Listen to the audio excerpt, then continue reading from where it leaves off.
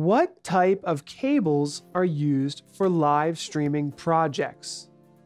Live streaming from a smartphone can require no cables at all. Just charge up your phone and make sure that you have a strong Wi-Fi connection. But many live streaming systems feature a variety of cables that you should be familiar with, including USB, HDMI, DisplayPort, SDI, Ethernet, Thunderbolt, audio cables, and much more. USB cables are perhaps the most common cables used in modern video projects. They're often used to connect simple devices, such as keyboards and mice, to your computer. But they are also used to capture video sources, such as HDMI or SDI, and convert them into usable USB connections for your computer using a capture card. USB cables come in a variety of connector types, including USB-A, USB-B, USB-C, micro USB, mini USB, and more. USB cables are usually available in USB 2.0 and USB 3.0 categories. In general, USB 2.0 cables are used for low bandwidth devices, such as audio mixers, keyboards, and webcams. USB 3.0 are used for higher bandwidth connections, such as capture cards and professional cameras. When you are using USB cables in your video production system, it's important to think about cable lengths, the availability of ports on your computer, and the USB bandwidth which you have access to. If you need to extend the length of a USB cable, you can do so with a USB extender. But here's a pro tip. If you have to extend a USB connection to a camera more than 20 feet, consider extending HDMI or SDI instead. SDI cabling, for example, can be reliably extended hundreds of feet. It's much more reliable than a USB extension that claims to extend this far. HDMI cables can be extended using standard HDMI extenders. Next, you need to think about the USB ports available on your computer.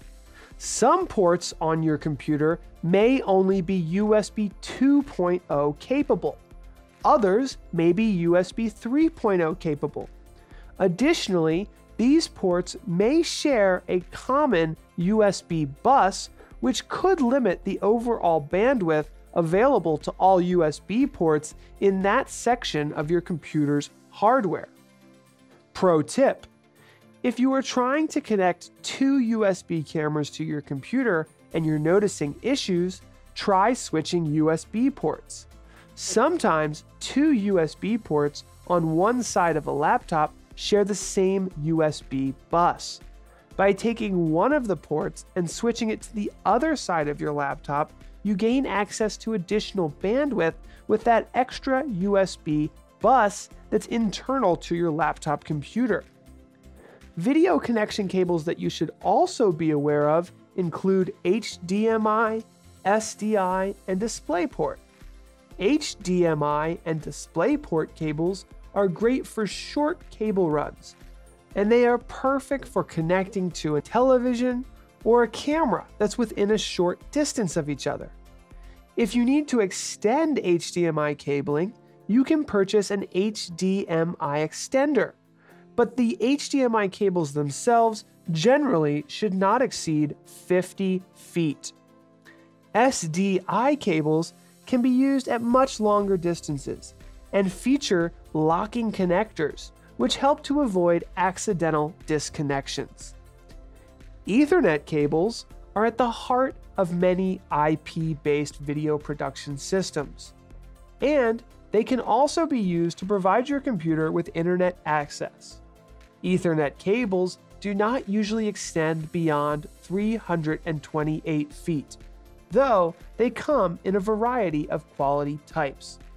Most video productions that use Ethernet for video connectivity require Category 5E cabling or greater, because regular Category 5 cabling only supports up to 100 megabits per second of data transmission.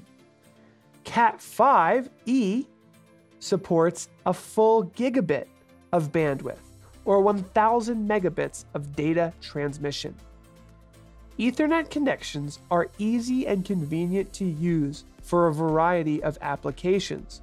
For one thing, you can use network switches to connect many devices together over your local area network. You can also connect your internet router to a network switch to provide all devices connected to your network switch with internet access. This allows you to send and receive video from anywhere on your local area network with all those devices that are connected via Ethernet cable. NDI is a popular IP video production standard you can use for this. Ethernet cabling can also be used to power devices such as cameras and lights with a PoE-enabled network switch to power devices that support PoE, Power over Ethernet, power. Audio cables are important to understand for any live streaming project.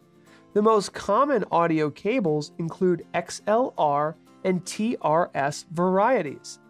In general, XLR cables have two main advantages over TRS. First, XLR cables have the required 3-conductor design to support balanced audio, where the signal protects against interference over long distance. So the longer your cables are, the more important it is to have balanced audio.